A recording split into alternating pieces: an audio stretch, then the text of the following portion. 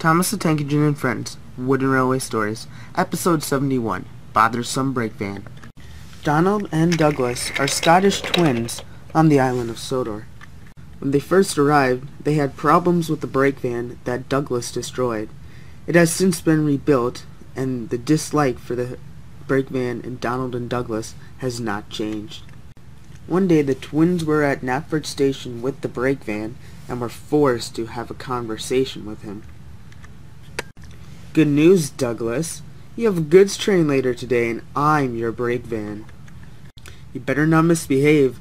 I'm not afraid to do what I've already done to you. And if you need, I have no problem being your back engine," said Donald. "Please," said the NW brakeman. "If anything, you two need to be worrying about me." As the three continued to talk, Stanley came in with the goods train for Douglas.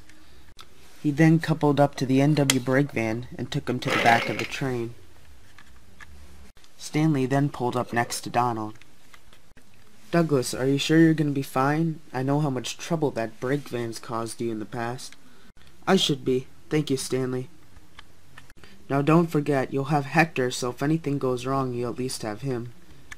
"Yep, and I also have my twin Donald here if I ever need anything." "Yep, old Douglas should be fine." "Alright then, best of luck." And Stanley puffed away.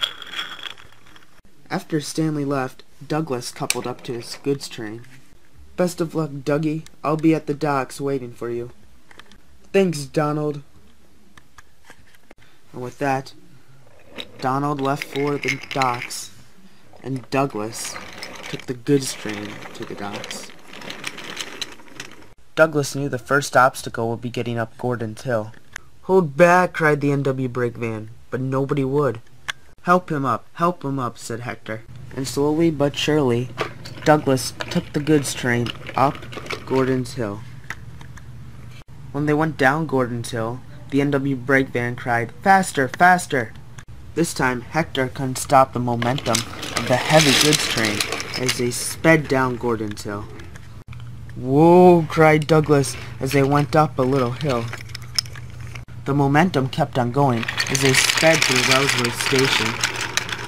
They were going so fast, they didn't even have time to say hello to Victor. "Whoa, that's a fast goods train if I'd ever seen one." Douglas and the goods train were approaching the docks.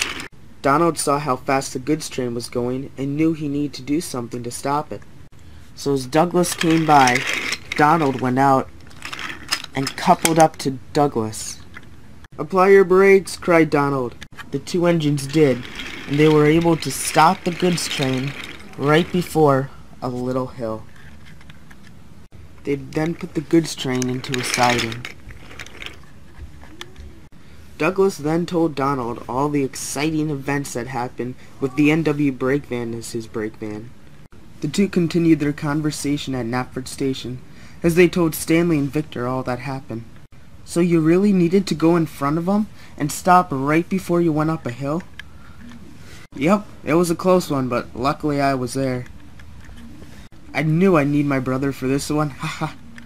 The four engines continued their conversation as the brakevan watched from afar. Later at night, the NW brakevan was by himself at Knapford. It wasn't for long as Diesel pulled up next to him. "Don't worry, that's what those engines have done. That's what Duck used to do with me, but now he's long gone. If you need anything, ask me." And before the brakevan could even say a word, Diesel had already left.